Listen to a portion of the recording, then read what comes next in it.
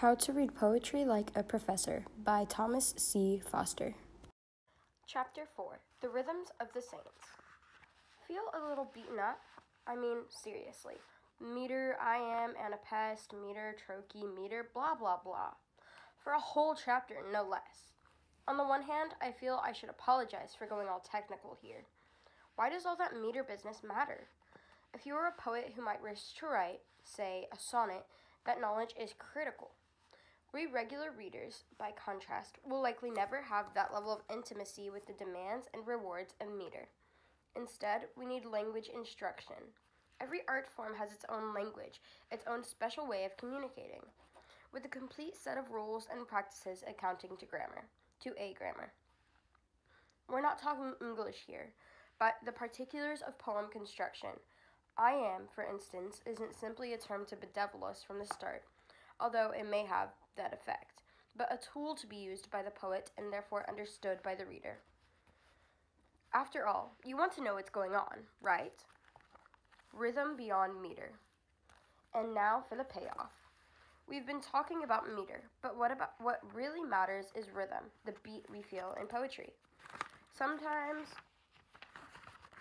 meter provides that, of course, but there are other ways to lay down a beat. One of our finest and first exponents of non-metrical rhythm is Walt Whitman, as here in section 11 of Song of Myself, 1855. 28 young men bathed by the shore, 28 young men, and all so friendly. 28 years of womanly life, and all so lonesome. She owns the fine house by the rise of the bank. She hides handsome and richly dressed aft the blinds of the window. Which of the young men does she like the best? Ah, the homeliest of them is beautiful to her. Metrically, this passage is all over the map. The first line begins as trochees, 28 young, but then slides into an I am, men bathe, but then concludes with an anapest, by the shore. We might even see that as twin anapests, young men bathe by the shore, which leaves the stressed 8 standing on its own. The next line follows a similar pattern, but line 3 blows any expectations out of the water. So, what works for managing rhythm here? Several things take place. First, the favorite Whitman strategy, repetition. Beginning those first 3 lines with the same 3 syllables launches the poem forward. True, the third line appends what we thought we knew, that 28 would be followed by an unstressed syllable followed by a stressed, young men. Instead, the number is followed by a stressed syllable, years, which brings us up short. Clearly, all the metrical knowledge in the world will not avail to us. Why, you ask? Because Whitman cares not about meter, but about rhythm. Rather than sticking to an ordained metrical pattern, he is using other stylistic features to impart a sense of rhythm, of music, if you will, to his poem. Repetition is one obvious example of such a feature. Those first 2 lines begin with 28 young men, imparting a sort of rolling gait to the beginning. This sort of stacking of repeated phrases is more common in oratory, whether political or religious, than in poetry, although it is far from unknown. You can take speeches by 19th century Daniel Webster or 21st century Barack Obama, or sermons by colonial preacher Jonathan Edwards or Martin Luther King, Jr., some 200 years later, and see how this phenomenon plays out rhetorically and sonically. Another feature is alliteration, words repeating the same opening sound in succession, as in bathe by in line 1 or hides handsome in line 5. As with any technique, alliteration can easily become heavy-handed, but a few short instances can work magic. A related feature is consonants, the repetition of consonant sounds in close proximity, although not necessarily occupying the same position within words. We see this in the woman's introduction in line 3. Womanly, life, and all so lonesome. 4 different uses of L in 3 different positions. Initial in life, and lonesome, terminal in all, and penultimate in womanly, saved from the end by a vowel. At the same time, he reuses the related sounds M and N, which vary only by our lips being closed with one and open with the other, in womanly and lonesome. And he likes anapaests here, especially to end his lines, as in by the shore, the fine house by the rise of the bank, to achieve his desired effects. Leaves of Grass offers hundreds, maybe thousands of examples of these and other strategies to create rhythm, with scarcely a regular metrical line to be had. Whitman is making it up as he goes, this business of rhythm. With every new section of his great poem, he must ask himself 3 questions. What is the music of this part? How can I create it? And what effects will it accomplish? Far easier, of course, to fall back on the tried and true, the traditional metrical forms handed to him by Chaucer and Shakespeare and Wordsworth. You know what this means, don't you? This is an earthquake, even if it's nearly impossible to sense seismic activity 150 plus years on.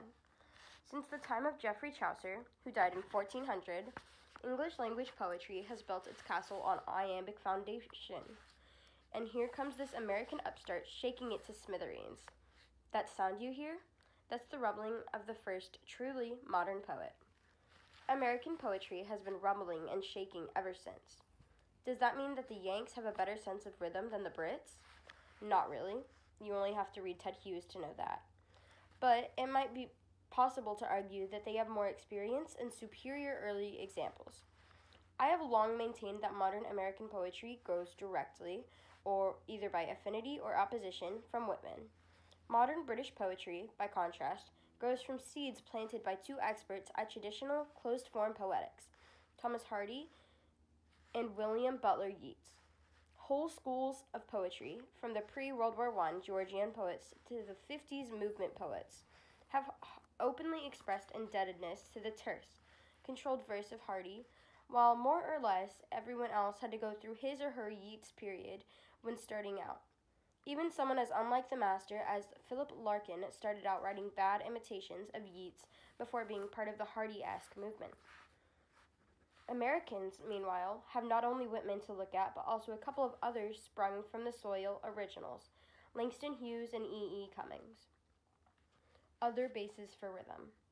Langston Hughes' first published poem, The Negro Speaks of Rivers, is quite Whitmanesque in the mix of long and short lines as well as its repetition of key phrases, as in the first 2 lines. I've known rivers ancient as the world and older than the flow of human blood and human veins. The repeated initial 3 words in line 2, along with the stacked prepositional phrases, as the world, than the flow of human blood, in human veins, creates an initial rhythm that organizes the sound of the rest of the poem. My soul has grown deep like the rivers. I bathed in the Euphrates, which when dawns were young.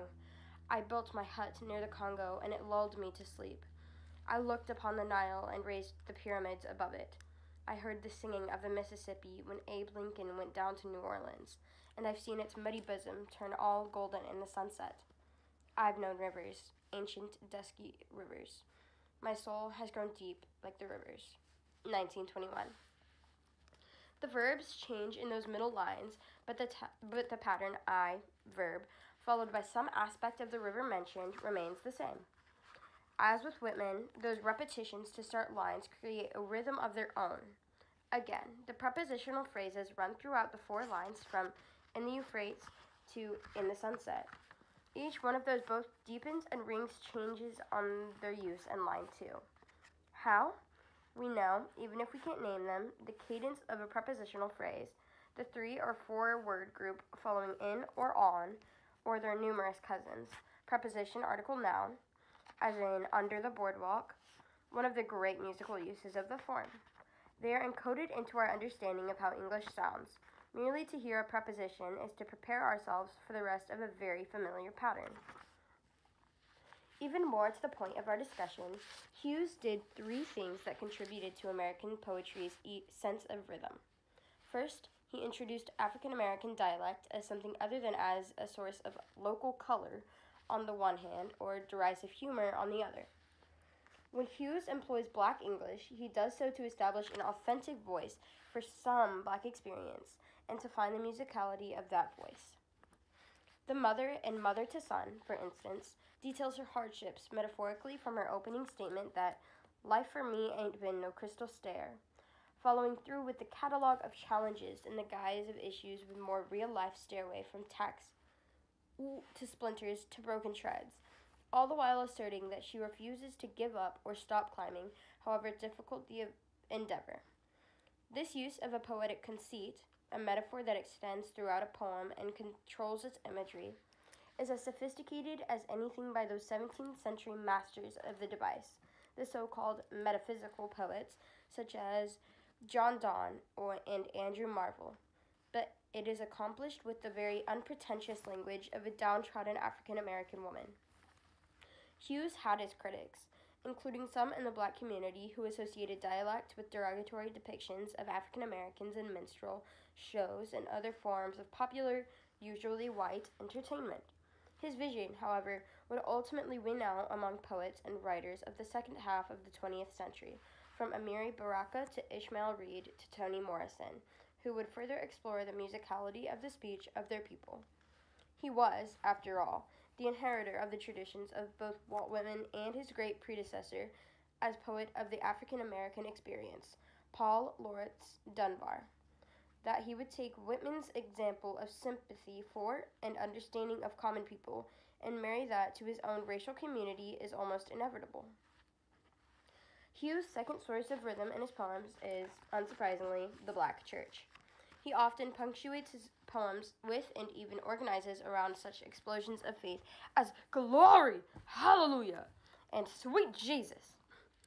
Such expressions are not unknown in white churches, of course, but among preachers and congregations of Hughes' experience, those exclamations would be a regular feature of the service. Again, he uses those outbursts in his own way, as likely to populate a poem about social injustice, or a beautiful woman as one having to do with salvation. His poems may take the form of someone speaking in church, and those speakers' language will inform the rhythm of the poems. His third great contribution lies in his exploration of the poetic possibilities of jazz and blues. Of course, many poets and lyricists have written for blues or jazz songs. He was not the only poet to attempt to capture this syncopation of jazz or the rhythmic structure of blues. Numerous writers of the Harlem Renaissance were doing the same thing in the 20s, but he may have been the most widely read. And why not?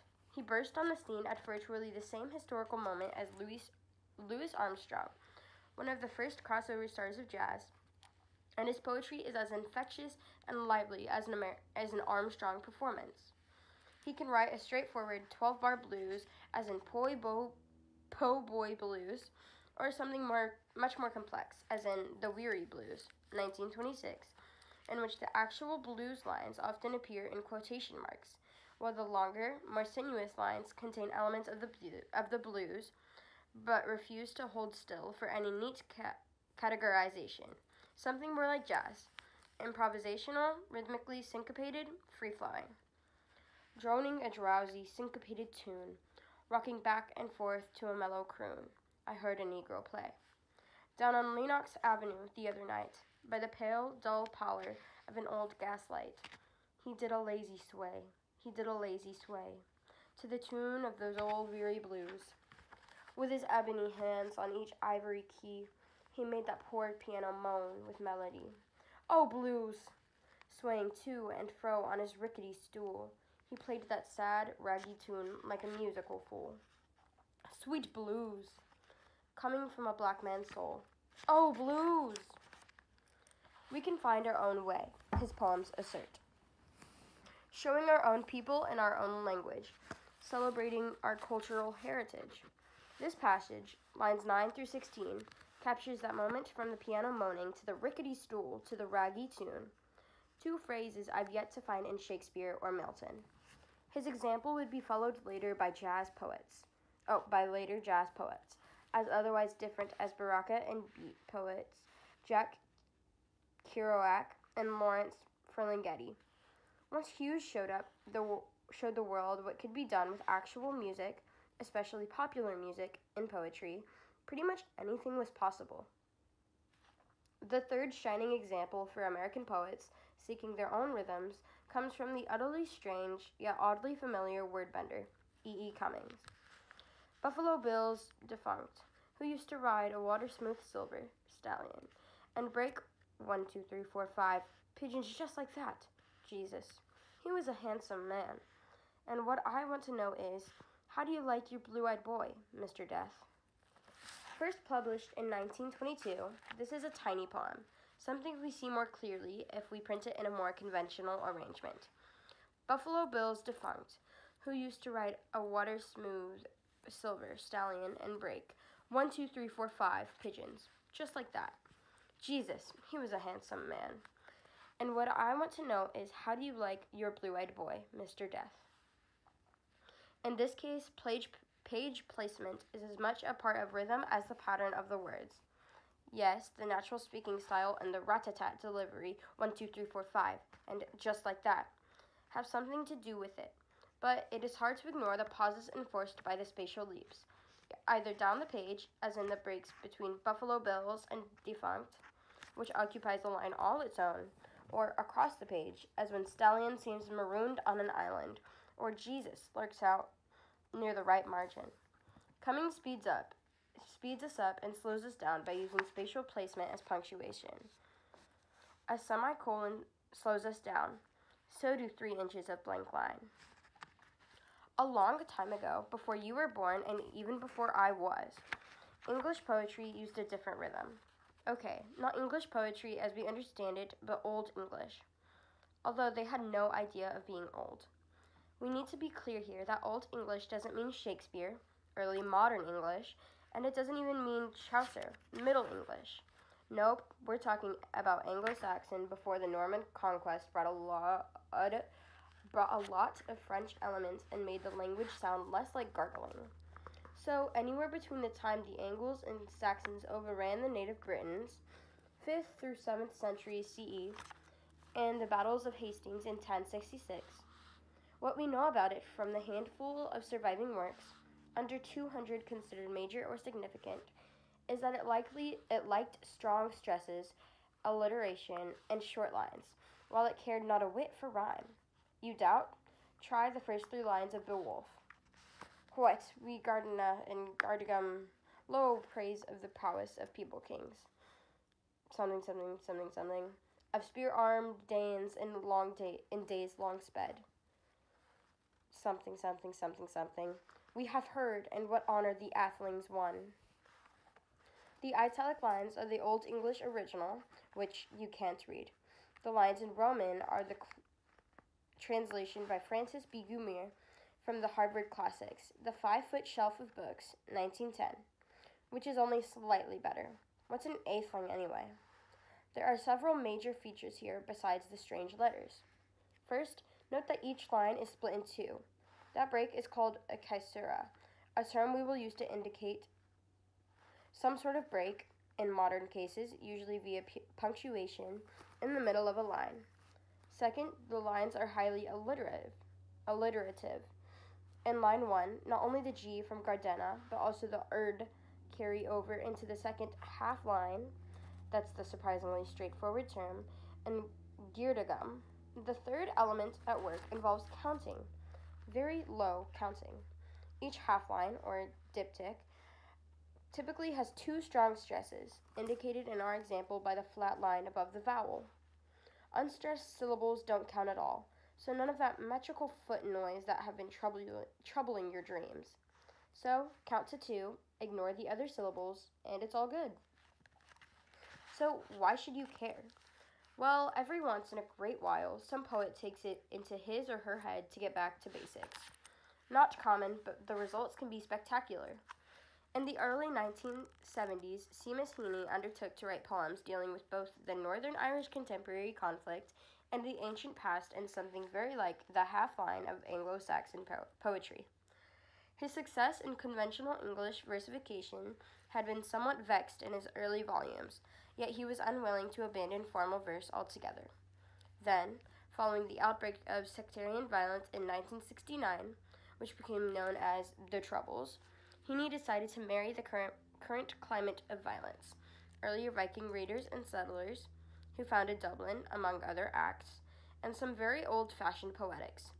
It worked stunningly. Here he is explaining the artistic choice in Bone Dreams, 1975. I push back through dictions, Elizabethan canopies, Norman devices, the erotic Mayflowers of Provence, the ivied Latins of churchmen, to the Scots twang, the iron flash of consonants cleaving the line. He depicts each of these past linguistic and poetic practices in the language and form of the last one. A Scot is an Anglo-Saxon performer of poetry who is actually a creation of Anglo-Saxon poetry. That is, he seems to have existed only as a depiction of the post-performer in Anglo-Saxon poems. No contemporaneous documents exist confirming the existence in the real world, and we know that the poems were written, not recited, in the first instance. Heaney is not scrupulous about having two stresses in every line, but the effect, heavy alliteration, short lines, hard consonants, absolutely captures the spirit of the original. So does his fondness for kennings, those compound nouns that describe a third thing, like whale-road for the sea. They seem exotic when we hear originals, but we use kennings all the time, as in our fender bender for a minor accident. English, like other Germanic languages, is tailor-made for jamming nouns together as a way of enriching expression. Notable in this poem is his exploration of bone house, a kenning that might seem to suggest an ossuary or charnel house, but actually refers to the human body, which houses bones. However, briefly, Heaney decides to take the house portion literally and thereby treat the body as a house of sorts, replete with walls, roof, and furnishings. In so doing, he acknowledges the tradition while pushing an ironic, postmodern understanding of it. This section, like the others, a set of four-spaced quatrains, something distinctly not Anglo-Saxon in origin, could double as an emblem of Heaney's approach to the distant past and north. Here's the wild thing about Heaney experiment. His adherence to what he elsewhere calls the iambic drums improves, a lot. When he emerges from what we might call his Viking period and returns to more conventional versification and fieldwork, 1979, and Station Island, 1984, he displays a level of comfort with metered verse that sometimes eludes him in earlier work. From this point forward, he marries the rhythms in his head to the metrical march of his lines as if he were born to do it. That's the main point about rhythm, isn't it? Getting what one imagines onto the page or into the listener's ear seamlessly and naturally. There are as many paths to that particular waterfall as there are poets. Some, like Frost, are such natural masters of meter that it disappears into the rhythms of speech almost entirely. Some, like Whitman, chart new courses to express their own rhythmic sense in original ways. And some, like Heaney, pursue their own innovations to borrow from other traditions in order to achieve comfort in their own. How poets reach their own rhythmic signatures is always a story unique to them, and we readers respond to both the journey and the arrival.